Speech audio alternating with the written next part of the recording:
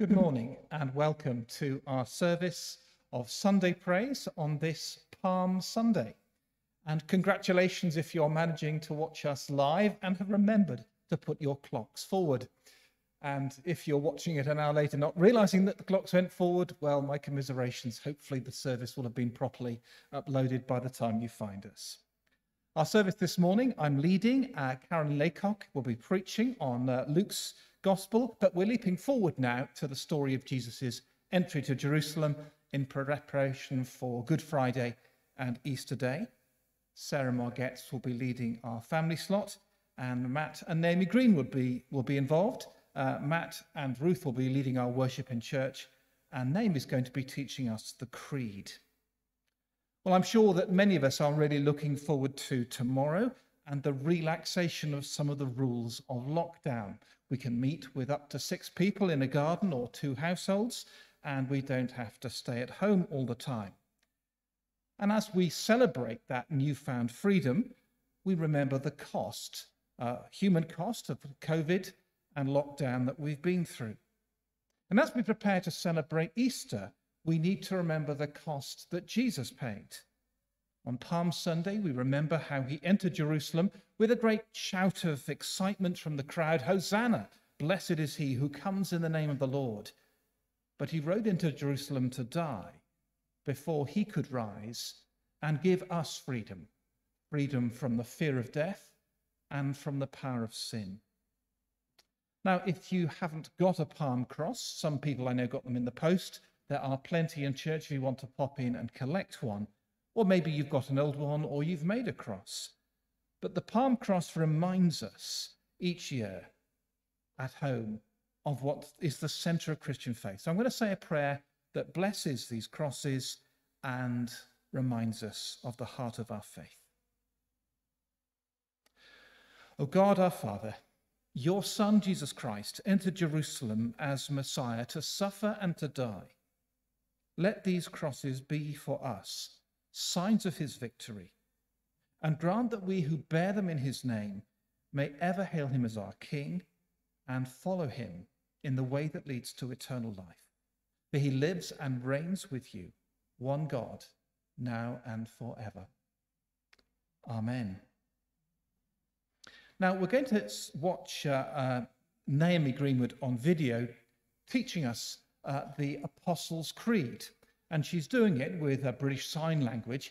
And hopefully next Sunday, we're going to learn a few phrases of British Sign Language as we remember that Jesus died and rose again. But for today, let's listen and say the words along with her. And if you know the actions, please join in. So Naomi is going to lead us in the Apostles' Creed. And then Matt and Ruth will take us into our first song. I believe in God, the Father Almighty, creator of heaven and earth.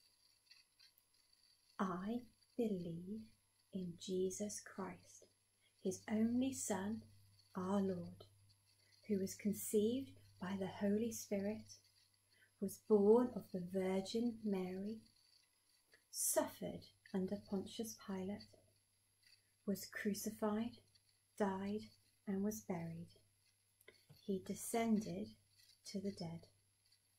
On the 3rd day, he rose again. He ascended into heaven. He is seated at the right hand of the Father, and he will come again to judge the living and the dead. I believe in the Holy Spirit, the Holy Catholic Church, the communion of saints, the forgiveness of sins, the resurrection of the body, and the life everlasting. Amen.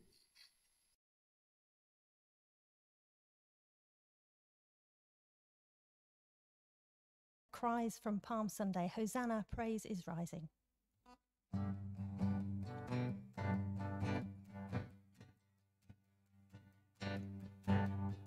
Praise is rising, eyes are turning to you. We turn to you.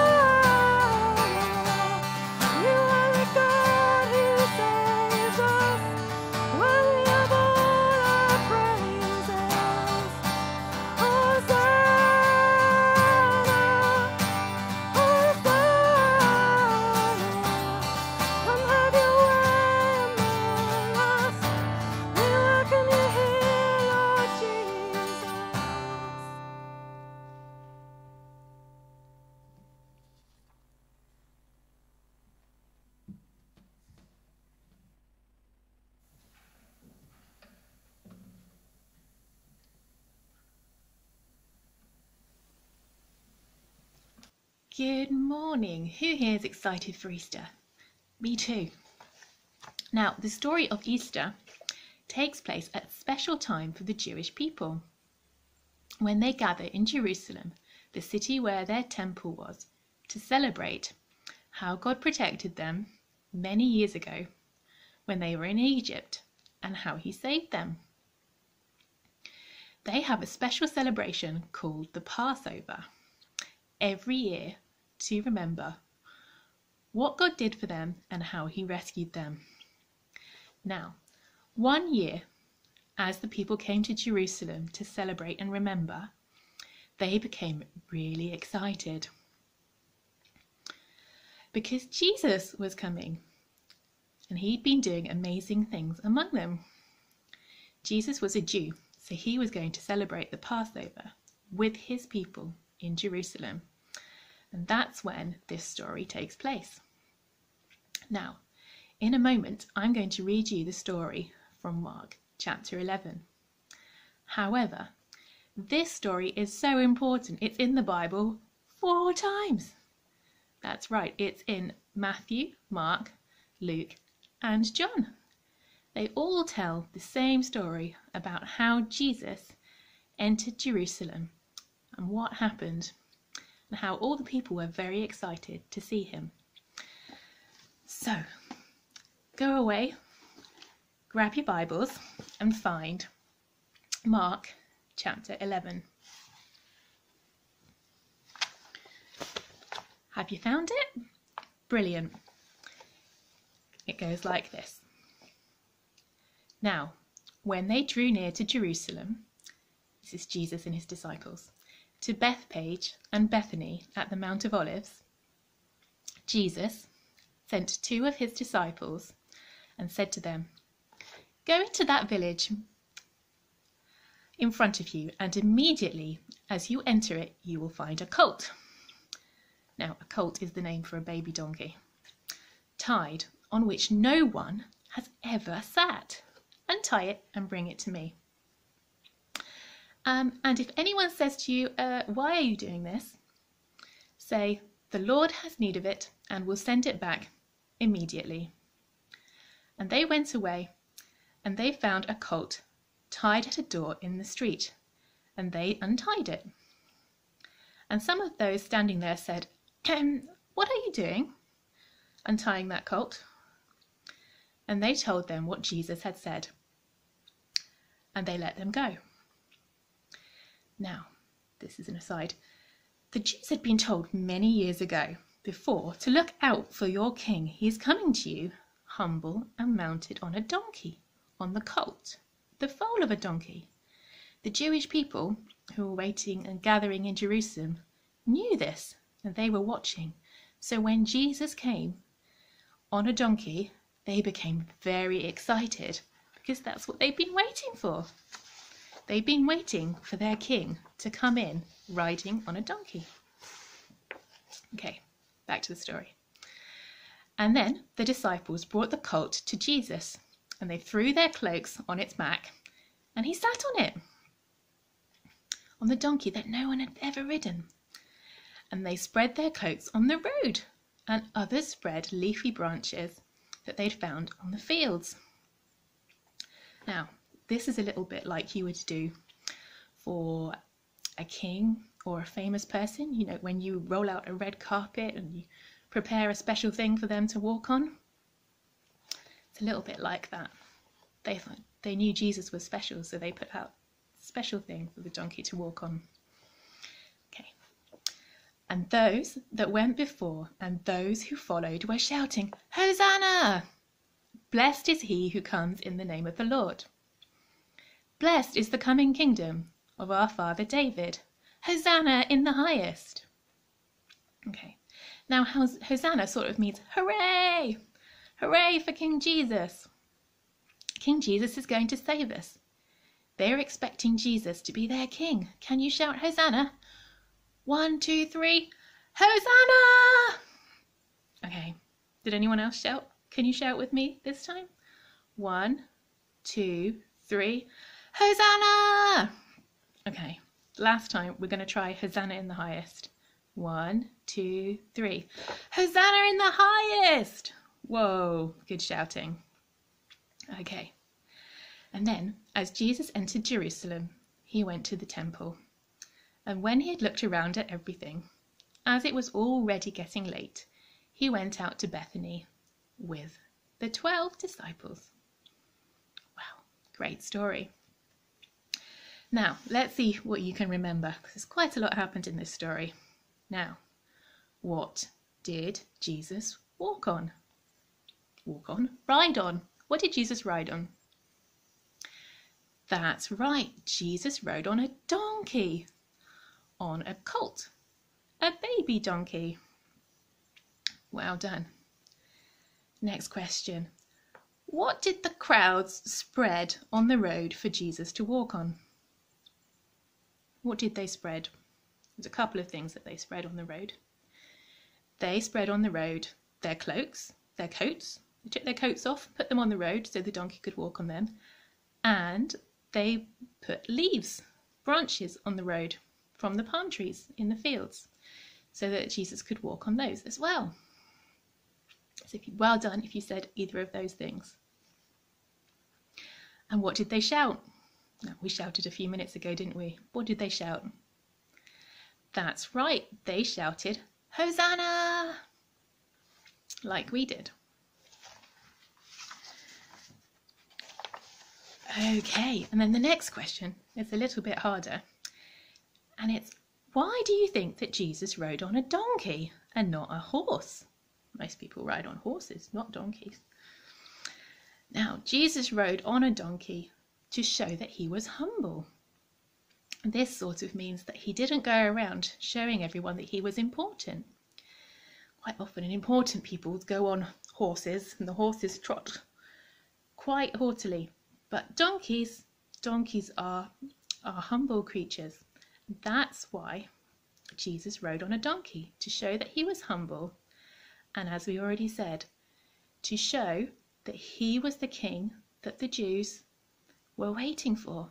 Remember that they had been told a long time ago that their king was going to come, gentle and riding on a baby donkey.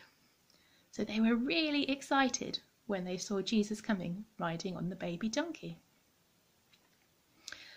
Okay, let's pray. Father God, just like the Jewish people, we celebrate all that you did for us in the past, and we praise you for being our King and for saving us. Amen.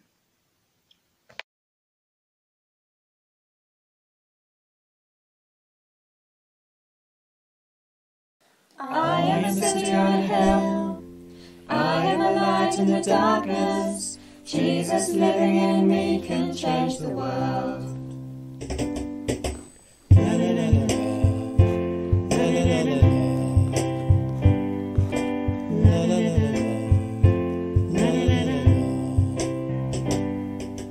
I am a city on a hill, I am a light in the darkness, Jesus living in me can change the world. I am a city on a hill, I am a light in the darkness, Jesus living in me can change the world. Let the light shine, let the light shine, let the light shine. Let the light shine, let the light shine, let the light shine. If God is for me, who can stand against me? Let my light shine, let my light shine, let my light shine.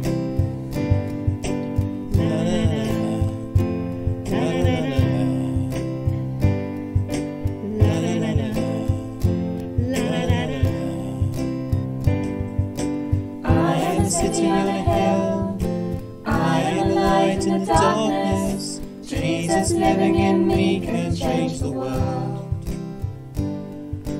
I am a city on a hill, I am a light in the darkness, Jesus living in me can change the world. Let my light shine, let my light shine, let my light shine. Let it shine, let my light shine, let my light shine, let my light shine. God is for me, who can stand against me? Let my light shine, let my light shine, let my light shine. If God is for me, who can stand against me? Let my light shine, let my light shine, let my light shine. We are a city on a hill, we are a light in the darkness. Jesus living in us can change the world. We are a city on a hill, we are a light in the darkness. Jesus living in us can change the world. Let your light shine, let your light shine, let your light shine. Let it shine, let your light shine, let your light shine, let your light shine. If God is for us, who can stand against us? Let your light shine, let your light shine, let your light shine. Let it shine. If God is for us, who can stand against us? Let your light shine, let your light shine, let your light shine.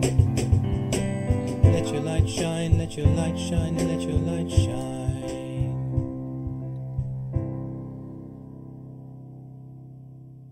Good morning. I'm here interviewing Tony and Anne Salmons. And my first question for you, Tony and Anne, is how are you?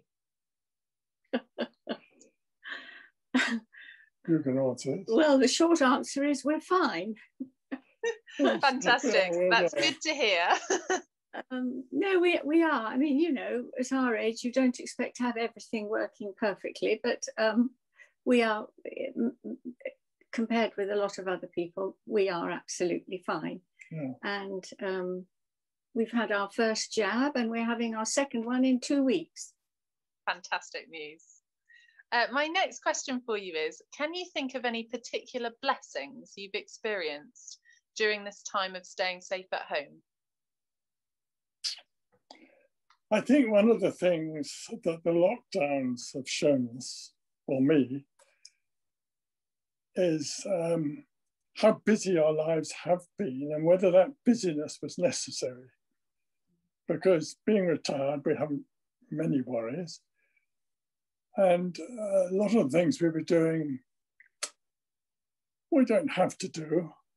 So I think it's made me think a bit more about what we can do with our daily lives. It's certainly nice having more time. Getting Yeah. a bit more balance. That's right. Mm. Yes.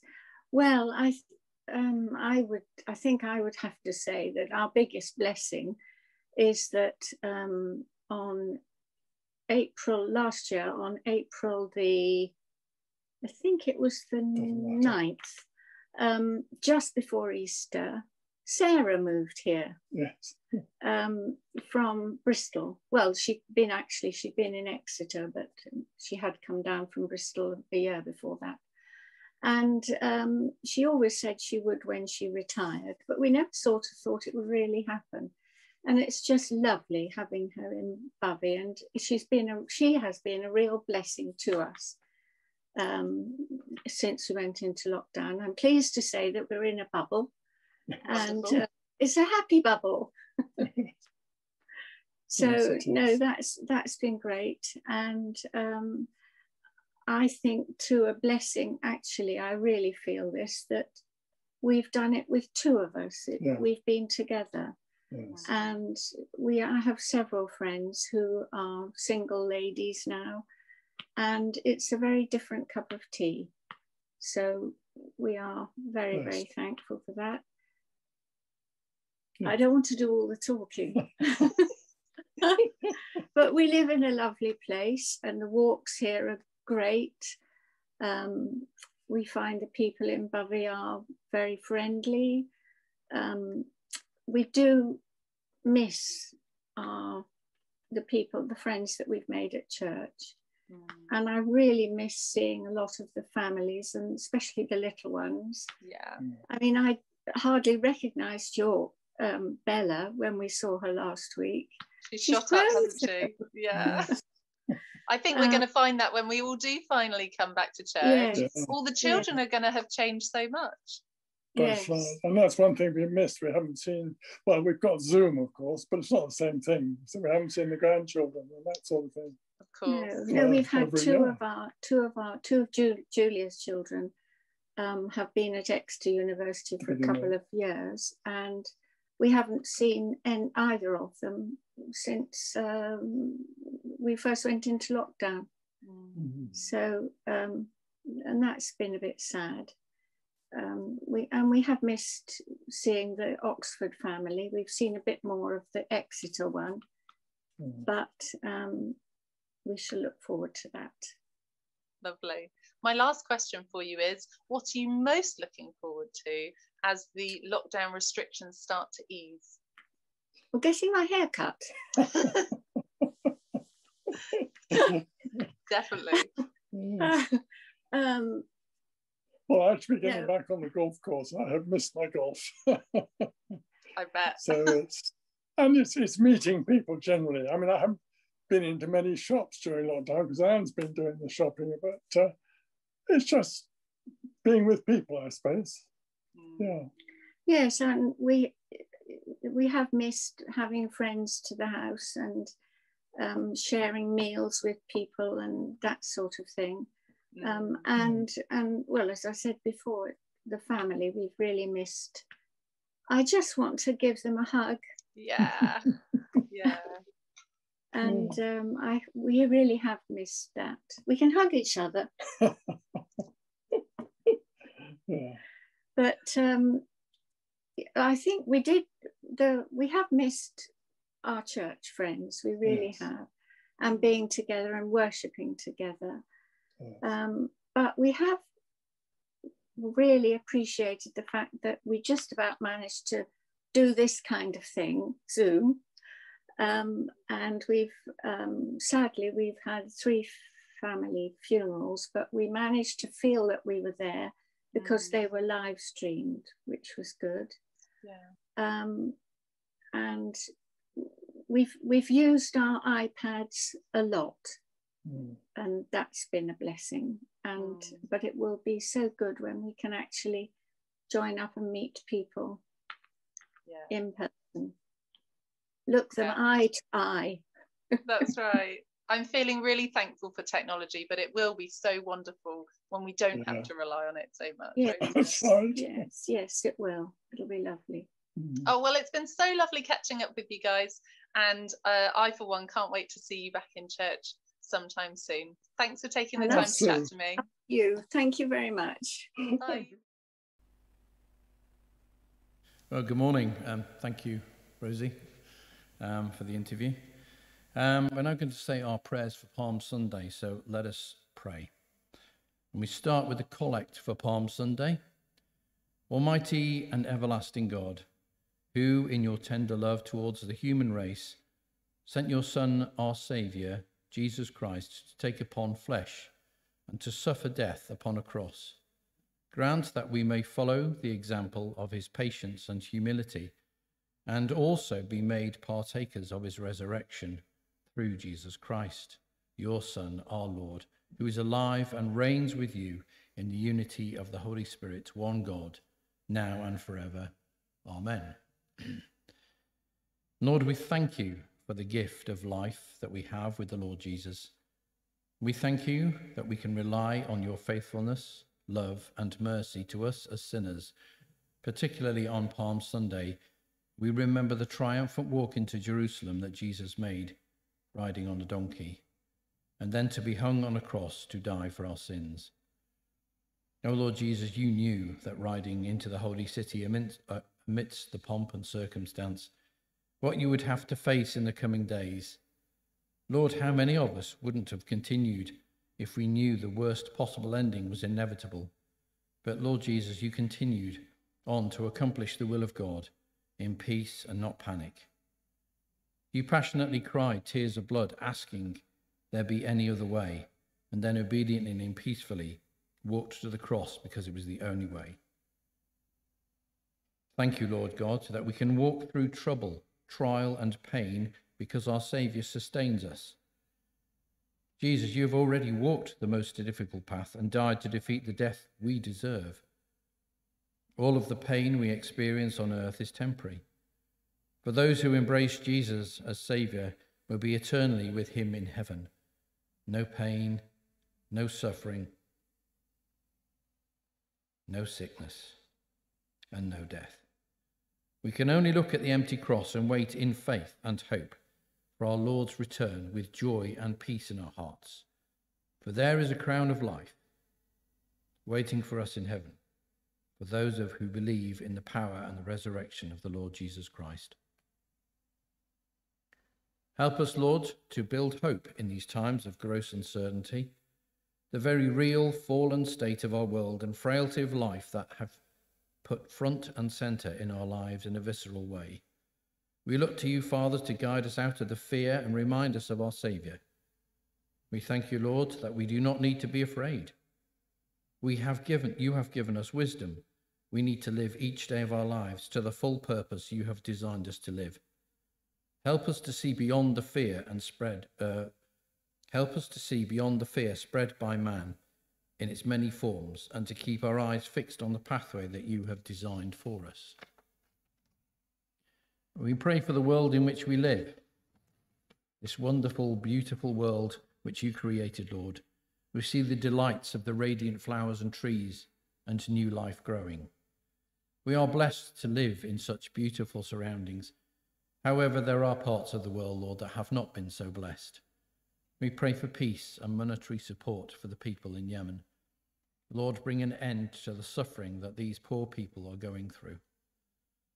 We ask, Lord, for the problems with the Ever Given container ship is causing in the Suez Canal to come to an end swiftly. Give the salvage team all the things they need to free the ship.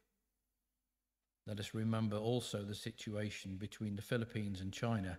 Lord, bring peace and calm to the rising tensions in the region between these two countries. And Father, we remember and pray for all Christians who are being persecuted around the world for their faith in you. Build and protect them so they may carry on your work. And we ask, Lord, that you give us wisdom and foresight to our government during this time. Help them to make the correct decisions for the country. We pray for guidance too for our own Minister Graham. Give him spiritual knowledge to bring us your word. And we pray for Mark and Eleanor, who will be going forward for clerical training later this year. Prepare their hearts and minds for all that they will be learning about you. Lord, we bring our church before you and ask for help with all the Easter preparations that will be going ahead next week. We pray for those who are ill at this time. Bring healing to those who we know who are ill or infirmed, and those on our church notice sheet. And I will pause a few minutes for you to name the person close to your heart that needs healing or peace in their lives.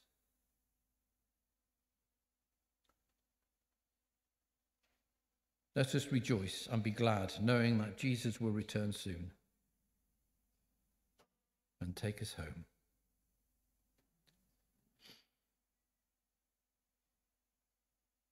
Let us revel in your love and care, and may we tell the world of your great love for all of us, Lord. Use us as witnesses to bring others to the knowledge and saving power of Christ. We will now say the Lord's Prayer together, which should be on the screen. Our Father in heaven, hallowed be your name. Your kingdom come, your will be done, on earth as in heaven. Give us today our daily bread. Forgive us our sins, as we forgive those who sin against us. Lead us not into temptation, but deliver us from evil. For the kingdom, the power, and the glory are yours, now and forever. Amen.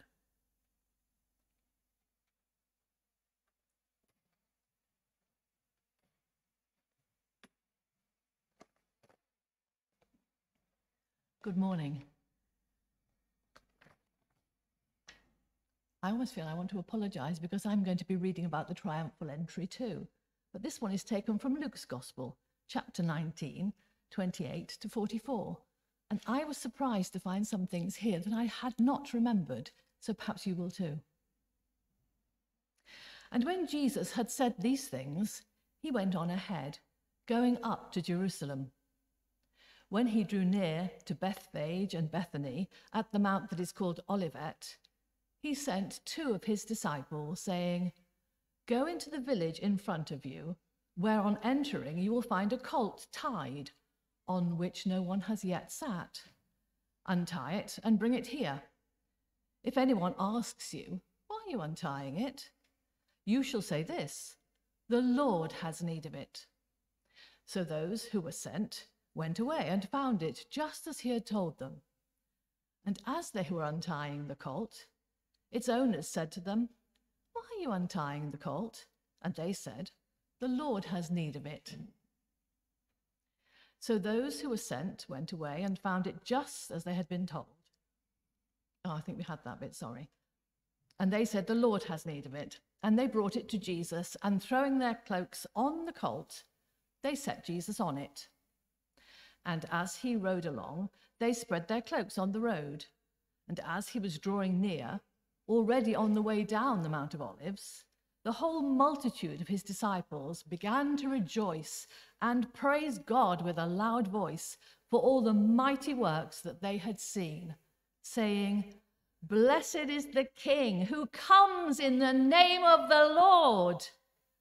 Peace in heaven and glory in the highest." And some of the Pharisees in the crowd said to him, "Teacher, rebuke your disciples." And he answered, "I tell you, if these were silent, the very stones would cry out." And when he drew near and saw the city, he wept over it, saying, "Would that you, even you, had known on this day the things that make for peace. But now they are hidden from your eyes. For the days will come upon you when your enemies will set up a barricade around you and surround you and hem you in on every side and tear you down to the ground, you and your children within you.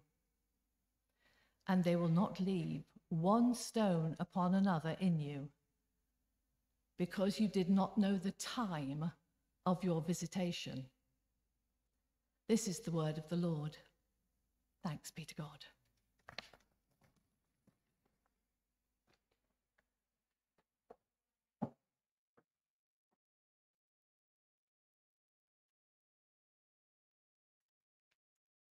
Good morning. Lovely to be with you. Let us pray. May the words of my mouth and the meditations of our hearts be pleasing in your sight. Amen. What usually comes to mind when we think about Palm Sunday? I always think it's a special day of celebration and marks the beginning of Holy Week. It often involves a procession, although sadly not this year or even last year for obvious reasons. We at PPT have often met in the church rooms and then processed joyfully up to the church, waving our newly acquired palm crosses and shouting, "Hosanna!" Over the years, we've even met in town and processed up East Street, following a donkey. Once again, in a joyful procession, sometimes singing well-known hymns as we walked to the church. Things like, "All glory, Lord, and honour to thee, Redeemer King, to whom the lips of children made sweet hosannas ring. Thou art the King of Israel, thou David's royal son, who in the Lord's name cometh, the King and Blessed One." We celebrate the arrival of a king, King Jesus, who has come to claim his rightful place. He seems to have fulfilled his destiny and can take his throne. But has he? Is this the celebration we perceive it to be? As Sarah said in the children's talk, the story of the triumphal entry is a really important, significant event and can be found in all four Gospels, but each one emphasises slightly different aspects of the story. Jerusalem has always been Jesus' destiny. Ever since the Transfiguration, Jesus has been speaking to his disciples about going up to Jerusalem. He's even warned his disciples that he would be going there to die. Jesus and his disciples and many other Jewish people were traveling up to Jerusalem to celebrate the Passover, the great spring festival at the heart of Jewish life. This is still really important to Jewish people from that day to this. The roads of the city would have been bustling with hundreds of excited pilgrims in holiday mood as they travelled up to the city and then processed joyfully up to the temple singing psalms of joy. You only have to think about all the traffic nose to tail on the A38 or the A30 at the beginning of the spring bank holiday as people travel down to Cornwall for the run for the sun and the summer surfing, to imagine the scene. The story is full of symbolism. But would that have been picked up by the people of the time?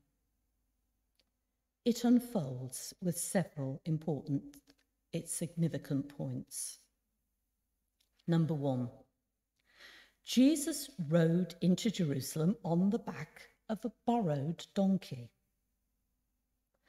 As Jesus continued his journey, he paused on the Mount of Olives to give his disciples precise instructions as to how to procure the mount. It wasn't a long walk into the city, and also it is the very first time that we hear Jesus has ridden on an animal. So why did he suddenly ride into the city? Was something important about to happen? I think we can conclude that this was a conscious and deliberate act and not an accidental one. It was also an important fulfillment of prophecy. If we look back to Zechariah chapter 9, the prophecy reminds us of the combined identity of the future king and Messiah as both victorious and humble. Zechariah says, "Rejoice greatly, O daughter of Zion. Shout, daughter of Jerusalem. See, your king comes to you, righteous and having salvation, gentle and riding on a donkey, on a colt, the foal of a donkey." If we read a bit further into Zechariah, in chapter 14, Zechariah prophesies about when the day of the Lord will come and how he is to reign. He says, "On that day his feet shall stand on the Mount of Olives, which lies before Jerusalem to the east." So the gospel writer then goes on in detail about how the animal was to be obtained. Jesus didn't go himself, but he sent two of his disciples to them, saying, "Go to the village ahead of you, and as you enter it, you'll find a colt tying there, which no one has ever ridden. Untie it and bring it here. If anyone asks you why you're untying it, say, 'The Lord needs it.'" Was this event prearranged, or was it miraculous? Jesus knew exactly where the animal would be. He knew how the owners would respond to the disciples taking their young animal, and yet we've no indication that Jesus had ever been to the village before or met the owners. Imagine how you'd feel if two people came and borrowed your car and just said, "The Lord needs it." Would you let it go to strangers? Jesus also knew how the animal, which had never been ridden, would cope with a grown man riding it through crowds as they approached the city. When we think about the training that a police horse has to go to before it's fit to go on the streets, or an unbroken horse or donkey needs to be broken in before it's fit to be ridden, it almost sounds like a miracle. By Jesus acting in this way was a statement of his authority. He is the creator and therefore has a right to man's possessions. He doesn't deal with the issue directly, but through his disciples, who were sent by Jesus in his authority. And finally, the animal seems completely calm with Jesus, and copes amazingly with him riding into the city. This shows that Jesus has power over the animal kingdom as well as humans. The second point, was it a triumphant entry or an untriumphant one? On that day, Jesus was the same person that he had been all the way through his ministry. So what was it that made the crowds begin to recognize and proclaim him as Messiah? Was the donkey on the Mount of Olives enough? We read that the disciples threw their cloaks on the donkey for Jesus to sit on, and the crowd spread their cloaks on the road.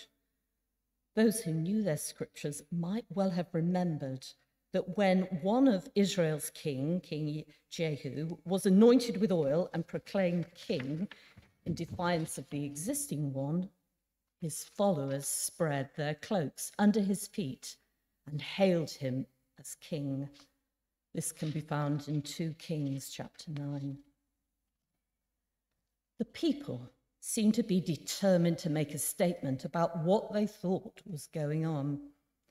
They began to praise God in loud voices for all the miracles that they had seen. And as they praised, they quoted Psalm 118. Blessed is the King who comes in the name of the Lord, peace in heaven and glory in the highest. There seemed to be a great crowd involved in the entry, disciples and pilgrims who come for the celebrations, swept along by the happy carnival atmosphere. But I'm not sure that everyone really understood the meaning and the significance of what they were doing by welcoming Jesus to Jerusalem. Even some of the disciples regarded Jesus' entry as the entry of the Messiah, Israel's conquering king, a deliverer, someone who would lead them in a revolt against Rome. But they didn't understand when his kingdom would be instituted or how. We read that the Pharisees in the crowd wanted Jesus to rebuke his disciples.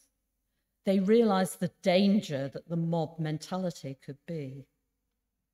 But Jesus replied, if they keep quiet, the stones will cry out. It must have provided an impetus for the Jewish religious leaders to act quickly and decisively to get rid of Jesus. He must be stopped, and stopped quickly. As Jesus arrived in Jerusalem, the crowds melted away. Human attention span is very poor. Today we blame it on the pace of life, on technology, mobile phones, and the power of social media. But it was ever thus. As the crowds arrived in Jerusalem after their journey, they were probably tired and just anxious to find accommodation and something to eat.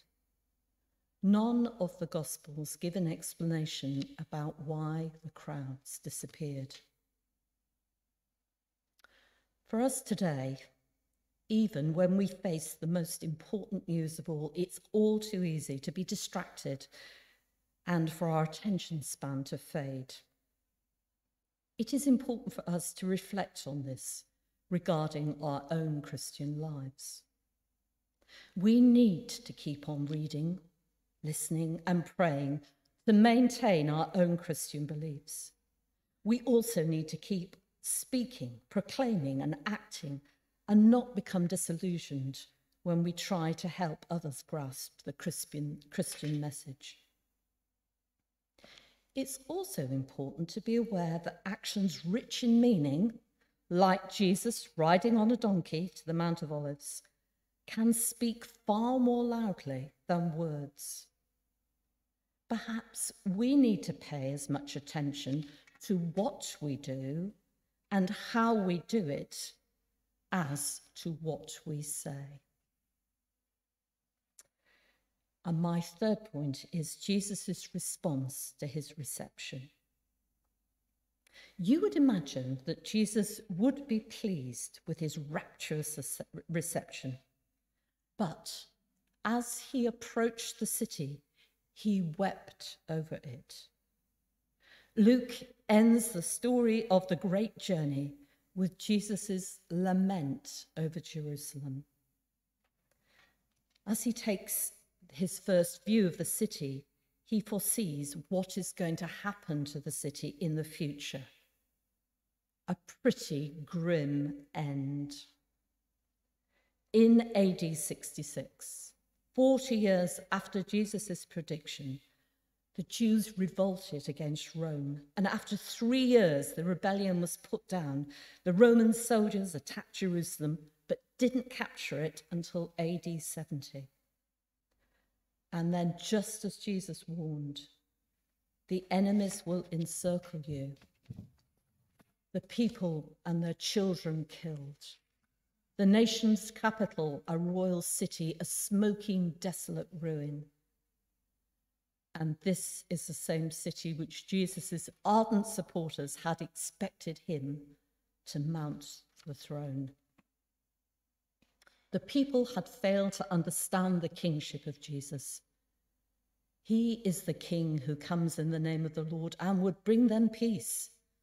They seem blind and fail to grasp that peace isn't accomplished by sword and force. Men suppose that the kingdom will be found on acts of power and might and by more miracles, but Jesus was intent on fulfilling the will of the Father. He turns our attention from political transformation of society to spiritual transformation of the soul. He is to bring about the kingdom by personal pain, rejection and suffering, being obedient to death, even on a cross. This is the way of the cross. Jesus is king, but the earthly Jerusalem is too small. He is about to be rejected by his own people and handed over to the Gentiles, persecuted, abused, and crucified. But all nations are to be his. And as we read in Philippians, God exalted him to the highest place and gave him the name that is above every name, that at the name of Jesus every knee shall bow, in heaven and on earth and under the earth, and every tongue acknowledge that Jesus Christ is Lord. So to sum up, the story of the triumphal entry is one of contrasts. It's the story of a king who came as a lowly servant on a donkey, not a prancing steed. He wasn't in royal robes, but on the clothes of the poor and humble. Jesus Christ comes not to conquer by force as earthly kings, but by love, grace, mercy, and his own sacrifice for his people. His is not a kingdom of armies and splendor, but of lowliness and servanthood. He conquers not nations, but hearts and minds. His message is one of peace with God, not of temporal peace. And it is for everyone. As it says in the Great Commission at the end of Matthew's Gospel, all authority in heaven and on earth has been given to me. Therefore, go and make disciples of all nations, baptizing them in the name of the Father, the Son, and the Holy Spirit.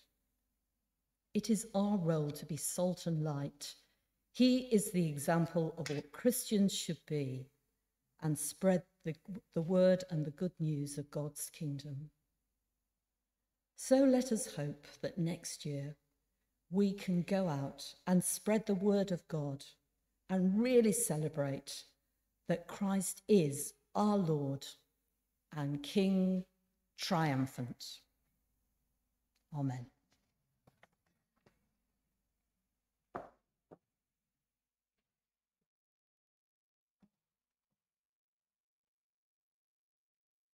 And we're going to sing our final song, which is Make Way. Let's make way for the kingdom of God and for the King.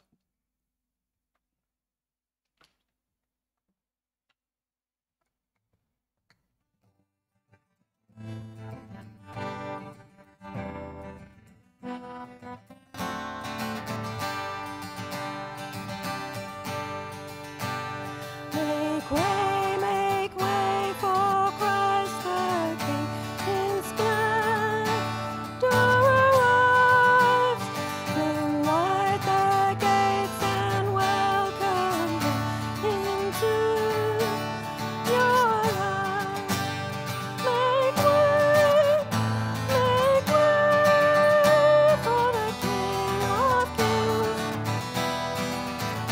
Make way,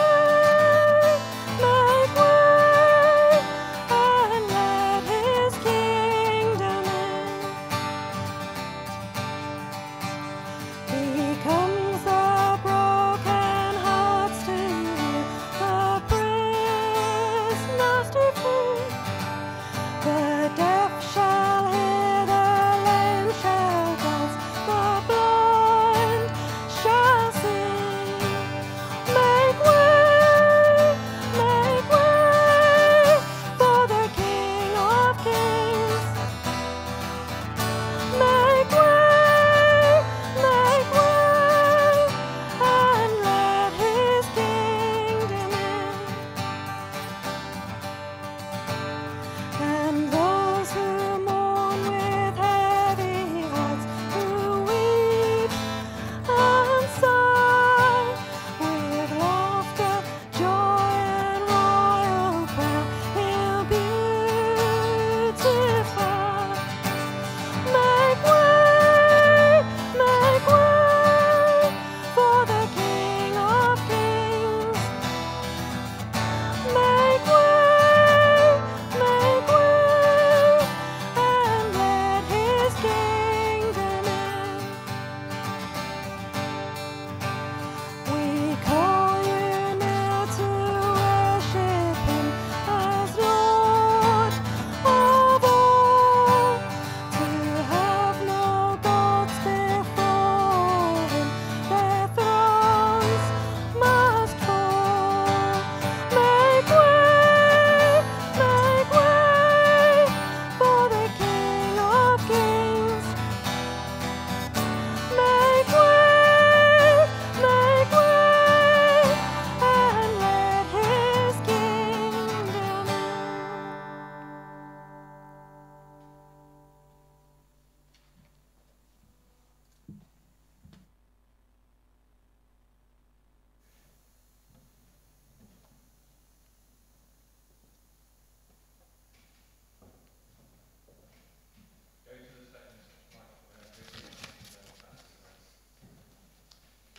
Well, thank you to everyone who's been part of our service today, either leading the music or speaking.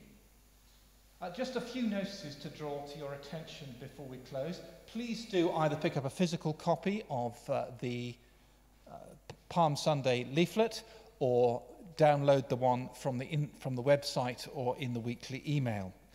There is a reminder in the notice sheet that we are trying to raise funds for Tom and Christine Harrison, who are serving at the moment with YWAM in Canada and are planning to return in the summer, and they do need our help as they prepare for a rather expensive process coming back. So please do consider them in your prayers this week.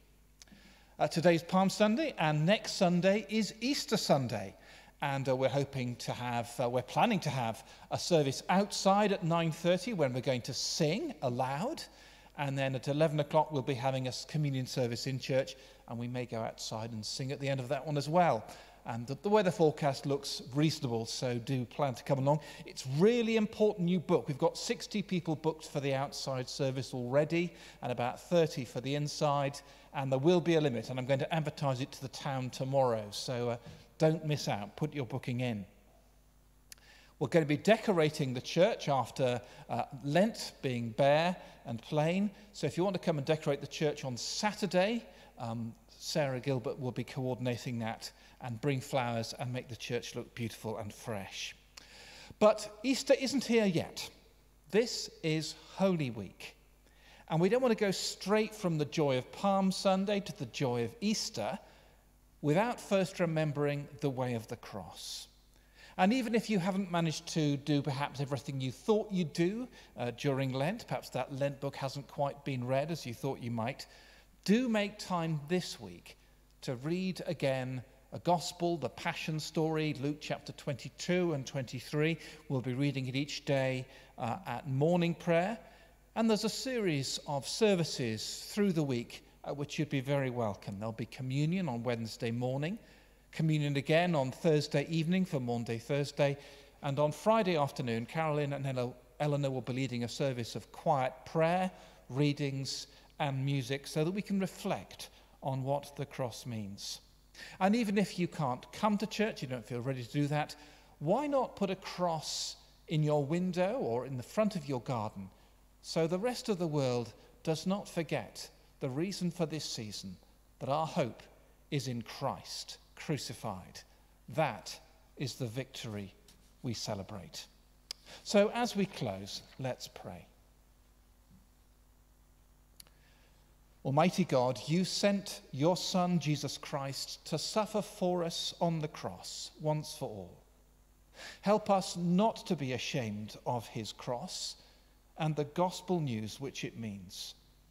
Help us to take up our cross and to suffer with him so that we may share in his glory and share in his joy. In the name of Jesus Christ we pray. Amen. Thank you for joining us this morning.